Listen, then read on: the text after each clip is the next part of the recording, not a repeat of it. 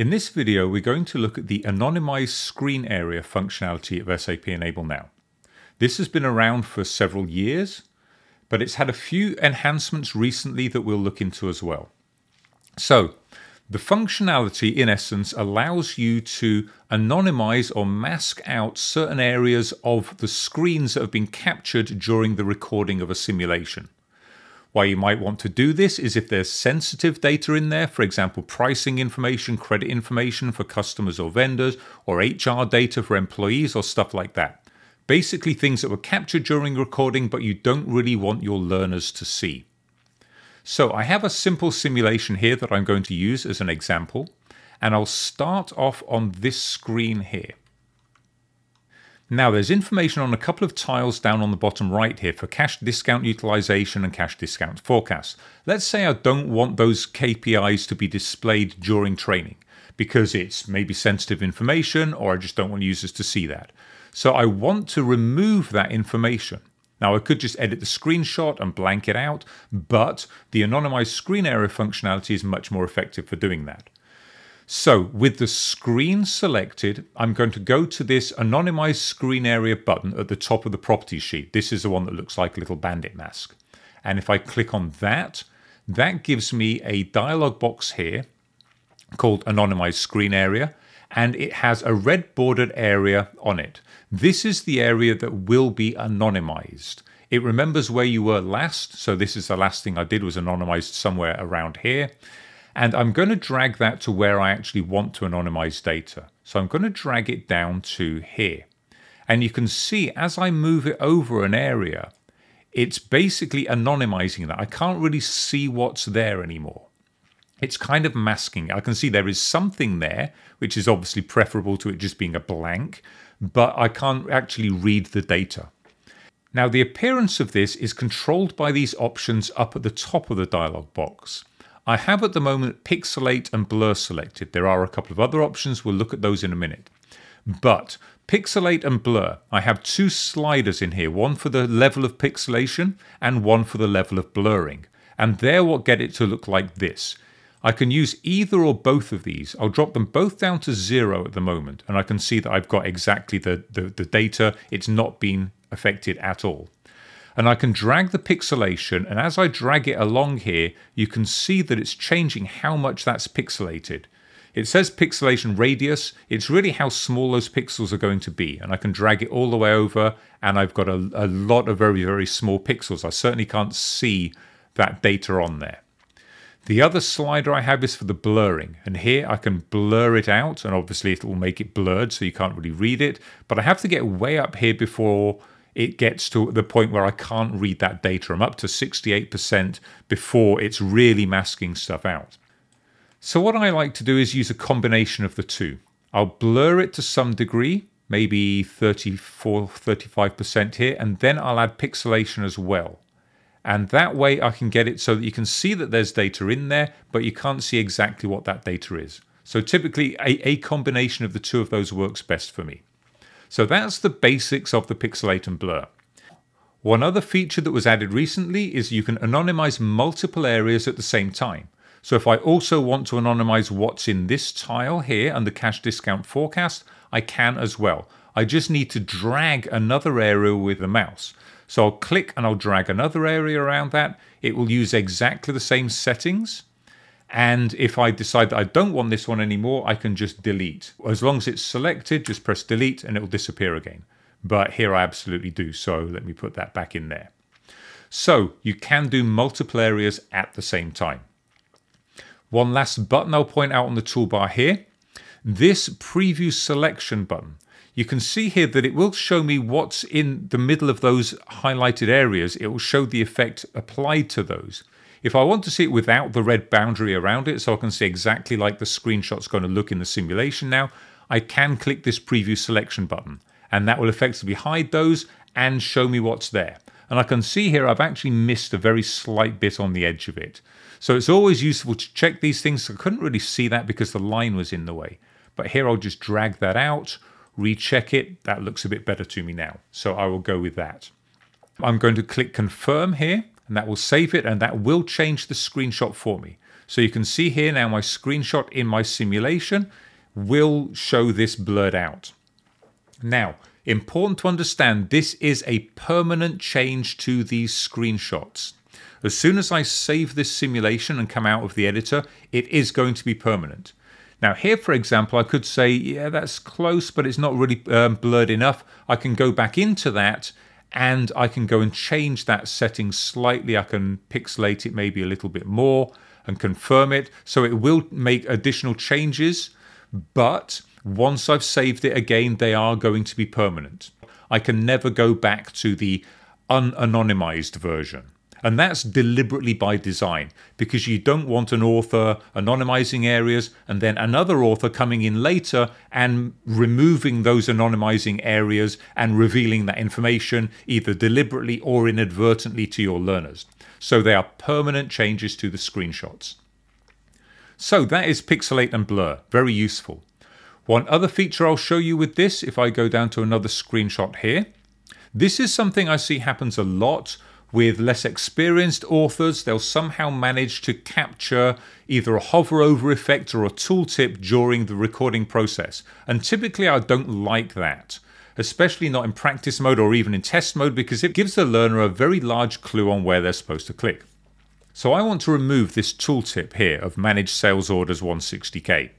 Now I could go in and edit the screenshot. There is an option on here. To the right of the thumbnail, the replace image button actually has an option on it for external editor, which by default will throw you into Paint where you can edit it, or you can use the select external editor option to choose another external image editor, such as Snagit editor or even Photoshop. Paint is usually sufficient. But in this case, I don't want to do that. There's an easier way of doing this using the Anomymize Screen Area functionality without having to jump out to a separate app. So I'm going to go back into my Anonymized Screen Area function, and it remembers what I did last, as I explained earlier. I only want one of these, so I'm going to remove one of these screen areas. That's going to leave me with one. And it's this area here that I want to remove. Now, if I just put this over here, it's basically going to use the previous settings I had, which is pixelate and blur. And although it will kind of remove it, it's going to look ugly. In the actual screenshots, it's going to look like this, and it's obvious there was something there. So that's not really what I want. I want that to be like it was never there in the first place. So that's where these other options come into this. If I select this drop down here, I can select Edge Fill Color. What this does is it's going to fill that area bounded by the red box with whatever color happens to be on the outside of it. So if I select that, the edge of this is actually this gray of this screen background color. So it's going to fill the space in the middle with that same color. And now if I preview that, it looks like it was never there.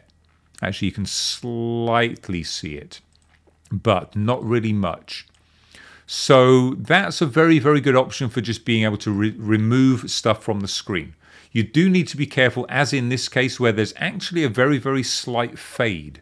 The leftmost side of the screen is a slightly darker grey to the bottom right corner, for example. There is a slight gradation on that. So you do have to watch out for that, and that's what's giving us a slight effect there. You have to look very hard to see it. During playback, a user's probably not going to notice it, but do watch out for that if you need to.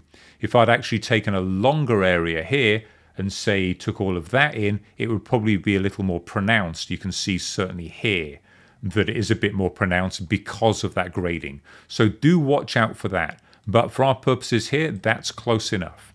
So I'll confirm that. And now back to here, it looks like it was never there. I really can't see anything in there. So that is the edge fill color. Last couple of options I'll explain by way of another screenshot. I'll go to this one here. I've got a slight graphic on here, a little photo. Say this was really a customer logo or other information that I really didn't want to be on there. I want to remove this or anonymize this part of the image.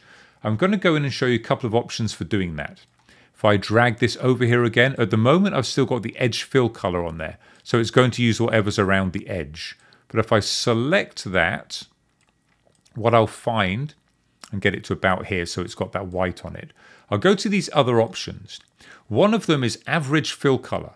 This is going to say, okay, whatever the average color is in this image, and it basically just averages out everything that's in there, fill the whole thing with a solid color of that. And in this case, if I go and look at that image, that's predominantly a browns in here, which is why when I drag this over, it's going to fill the whole thing with brown. It will fill it with a solid color. So this is kind of okay if I just want to give an idea of, yeah, there was something here, but I'm not going to let you see what it was. The other option that I have here is custom fill color, and as you'd expect, that allows you to choose what color to fill it with. So here I can say, for example, yes, let's use a nice gray there. We'll just fill the whole thing in gray. And then the user can see there's supposed to be something there, but it's really grayed out. Okay, I need to extend that slightly there. So let's say I'm happy with that, confirm that, and now our image has that grayed out on it. Again, it's a permanent change to the screenshot. And that's the basic functionality with the options that you have. Pixelate and blur, edge fill, average color fill, or custom color fill. So this is all being to change a single screenshot, albeit possibly multiple areas on that same screenshot. But let's say I've got some other things going on here.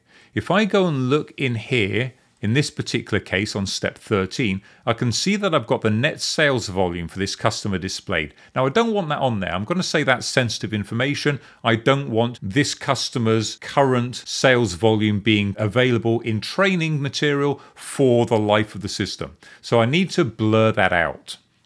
And I notice that I've got that on this screen on step 13. It's also on step 14. And then if I go down a bit more, I've also got it on step 17, 18, and 19. It's in the same place on all of these screens, which is good because I can then mask it out on all of those screens in the same position at the same time.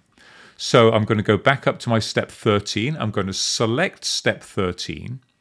And then I'm going to control click on the other screenshots. So here I'm in step 13. I'm going to control click on step 14. Then I'm going to go down a bit and I'm going to take steps 17, 18, and 19. So I've now got 5 steps selected where this particular data appears. Okay, and they're not contiguous ones. I have 13, 14, then I skip 15 and 16 and select 17. If they were contiguous, I can just click on the first one and then as per standards, I can shift click on the last one and it will select all of the ones within there. But for here, I just want those 5 specific screens. Now, you'll notice because I have multiple macros selected, albeit of the same type, I don't have my Anonymize Screen Area button on the Properties sheet. But if I go to the Tools menu, under Bulk Changes, I'll find Anonymize Screen Area there. So if I click that, that will throw me into the editor. Now again, the last settings I used are selected. We'll change that in a minute. But also note, I've selected 5 screens, but obviously it can only show me one of those. And it's showing me the first screen I had selected. And that's fine, because I know that the area I want to anonymize is in the same position on all 5 screens, so I only need to see one of those 5 screens. And it's this net sales volume here that I want to get rid of. So I'm going to drag this over there, and I'm going to go back to using the pixelate and blur. So let me drop it down a bit so I can see that there's some data in here. Maybe get it to about this. Let's say that looks good. Okay, so I can see that there's something in there, but I can't see those figures at all. So that all looks good, and I'm going to confirm that again. And now, if I go back to my screens, you can see that that's taken effect. I'll start with step 13, and it's blurred out on there. And it's blurred out on step 14. And if I go down to the others as well, down to, where were we? Down to 17, it's blurred out, 18 and 19. Now, an interesting thing that I'll point out here, and I'll zoom in so you can see it a bit better. Watch this area here, this blurred and pixelated area, as I go through these steps. So step 17 I'm currently on. Step 18, it's also blurred out. Step 19, it's blurred out. But you can see that the blur looks slightly different as I go through these. That's because it's applying a random blur individually to each screen as it goes through it. It's not applying exactly the same thing. It does do it slightly different in each case. So, to all intents and purposes, doesn't really make much of a difference. It's still blurred out. The learner can't see what was in there. And that's the basic functionality. It is very useful for, again, removing sensitive data, as we've seen here, but also just for removing things like tooltips or hoverovers or things like that, where you just want to kind of remove an element from a screen, because you can just fill that area in with the edge color and it'll appear like it was never there. So, hope you found that useful. If you did, please subscribe. Thank you.